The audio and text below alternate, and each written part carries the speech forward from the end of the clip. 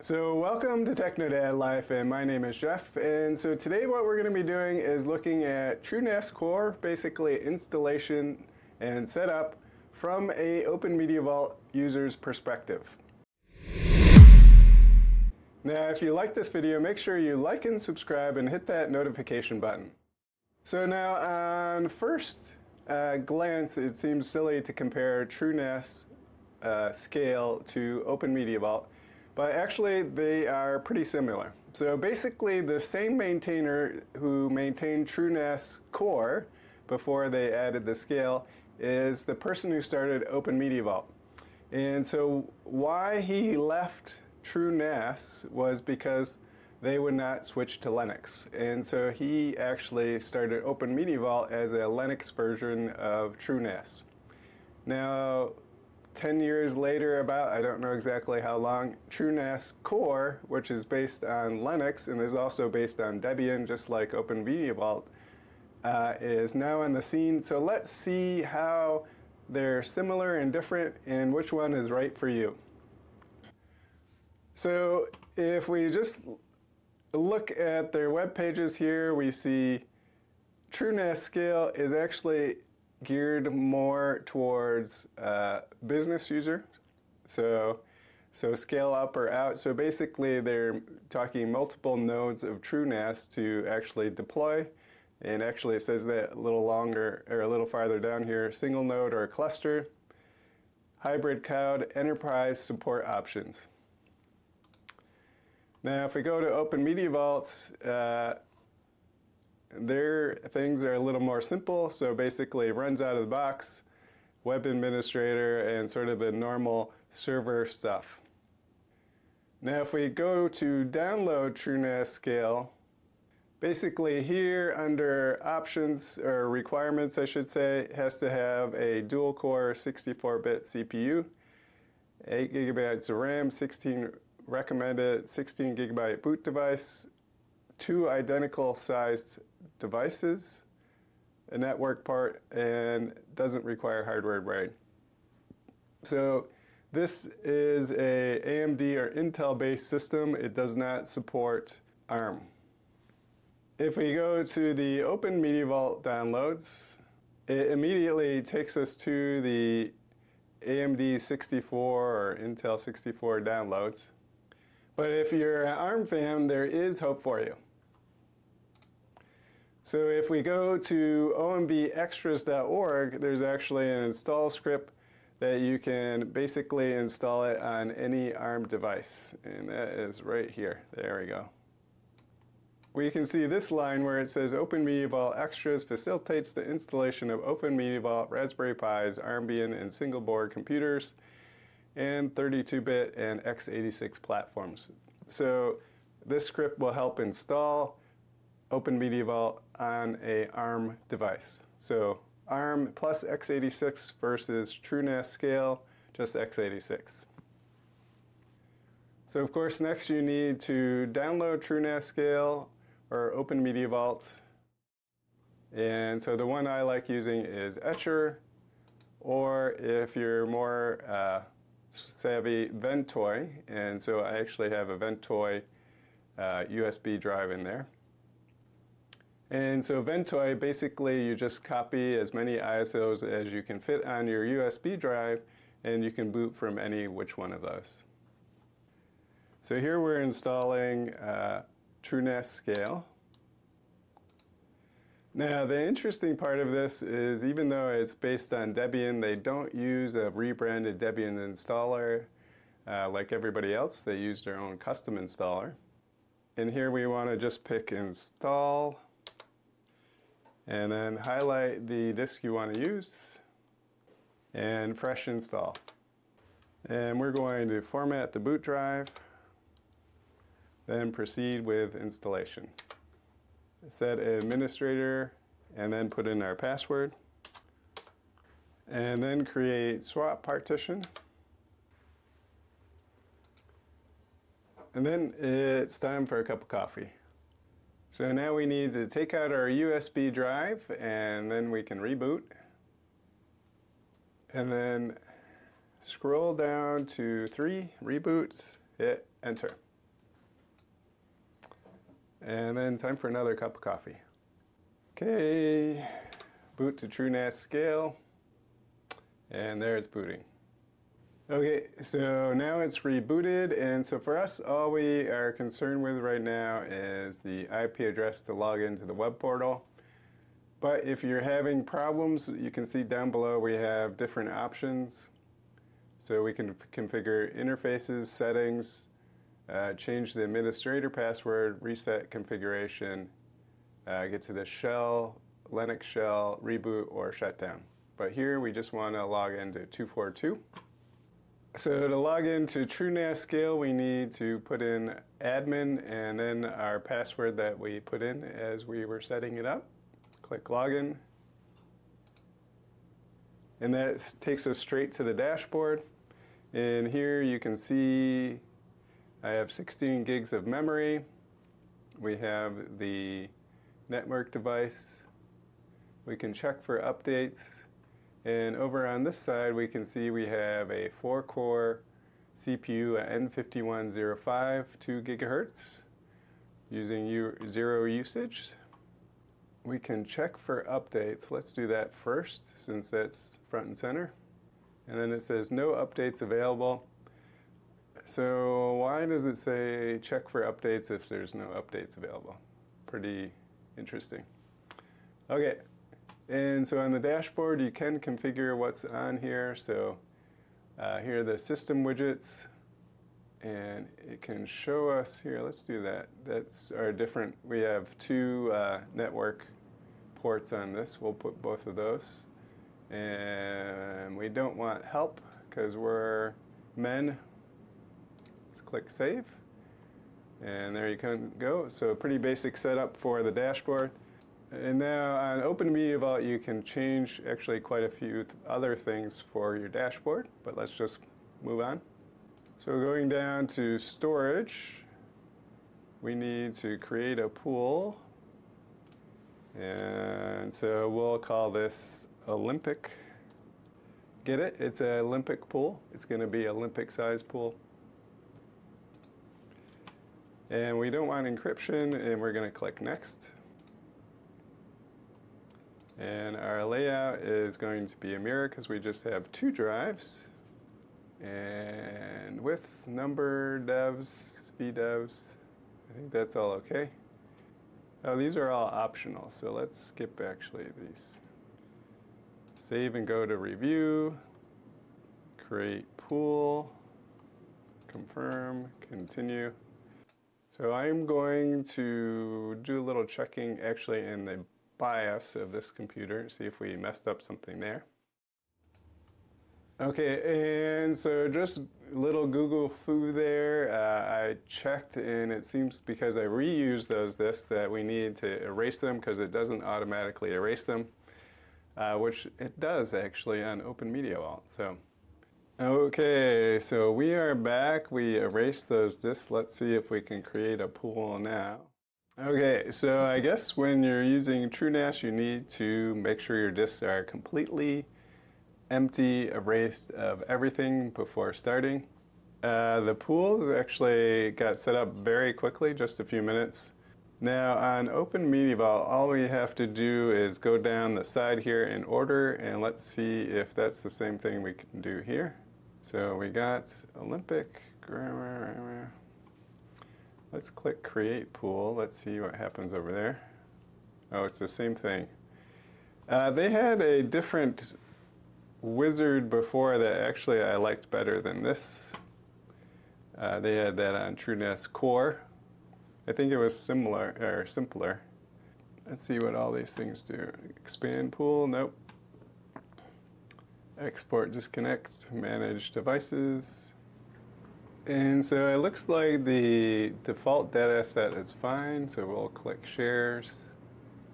We'll add a window share, which I think it's too early because I think we need a path. Okay, so here, so let's add data set and path, name. So let's type in media. And then inherit everything and then save. So let's see what happens. Okay, so now we have a media folder under our Olympic, and so basically I think this is, so data set would be the disk, so that would be, then media would be the share, yeah, the folder that you would then share, so let's do that. Okay, so let's try Windows Share again, so we don't want to turn that on. Configure services, so basically it's work group, that's good, so let's cancel that. Go back to shares, add. There's our Olympic. We go down one, there's our media folder, so that's what we want, media, blah, blah, blah. Okay, save. Yes, we can enable it. Oh. Ours is going to be just on my home network. So we're going to add all items there. Now, if you're exposing this to the internet, don't do this, but right now I'm just trying to see how to figure out how to do this. And, oh, interesting. So even though I didn't click add it, it is running. And so data protection, so our snapshots, replication, smart test for our disk. So we're not going to do that now. Networking, everything looks good there. Credentials, if we want to add a user, let's do that. Jeff. So we have to do a password. User ID is 3000, auxiliary groups. We're going to add that to root. If we want a home directory, let's do that. It's going to be Olympic. And then we click save. Now we're going to cancel that, so we're going to skip the home directory thing. Oh, yeah, here we go. So we pick that. And then create new home directory. Save. Okay, good. So we now have root, admin, and Jeff. So let's check to see if that share is available on our local network now. And so there we have our TrueNAS. So let's double click that. Oh, connection failed, connect as. So we have to change our username and password. And then click connect. And there's our media folder. And let's see. Okay, let's create a folder. Oh, we can't write to the folder now.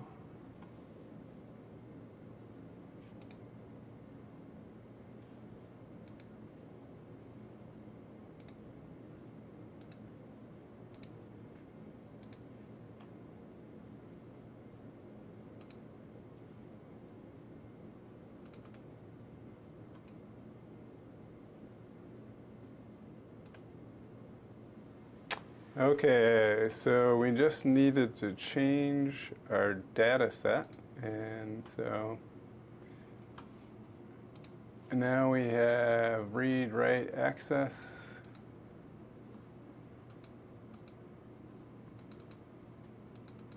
And let's just delete that. Delete. Yes. Okay, perfect. And so let's see. Oh, so now we're down to virtualization. So let's add a virtual machine. Guest operating system Linux. Name Debian. Description Debian.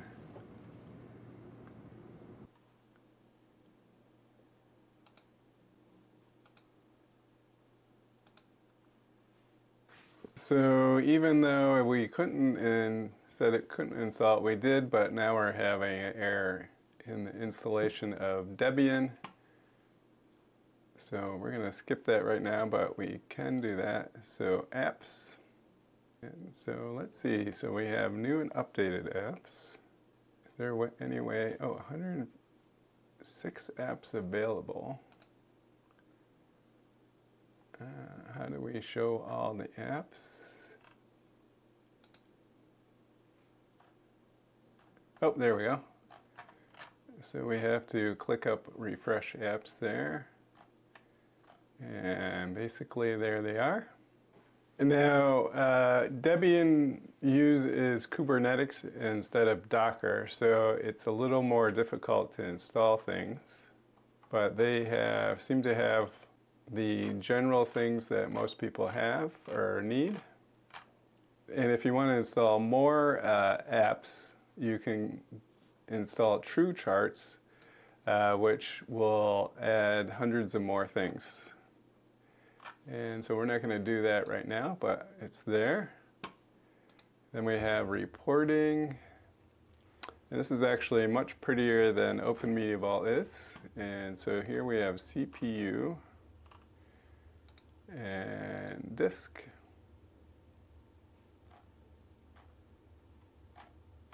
All sorts of information there. Then we can do memory,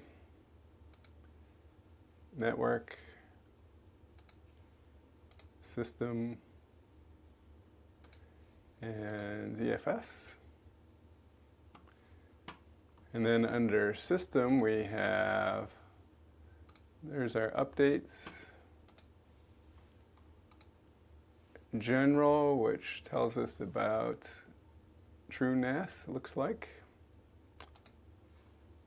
and advanced, console configuration, kernel, cron jobs. Boot tells us something about the boot environment. Oh, scrub boot pool status.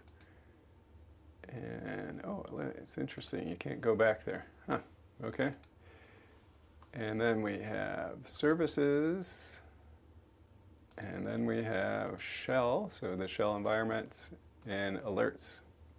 So what do I think of TrueNAS scale? And so basically, it is definitely different than OpenMediaVault.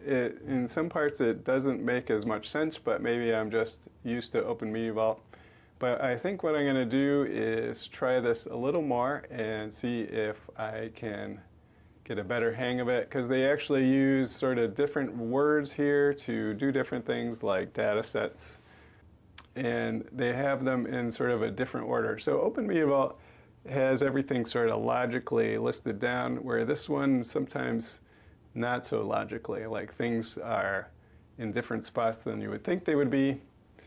But it's actually better than TrueNAS Core. So when I tried that a few years ago, it was completely bonkers how things were. So they've definitely tried to simplify it and make it more sense.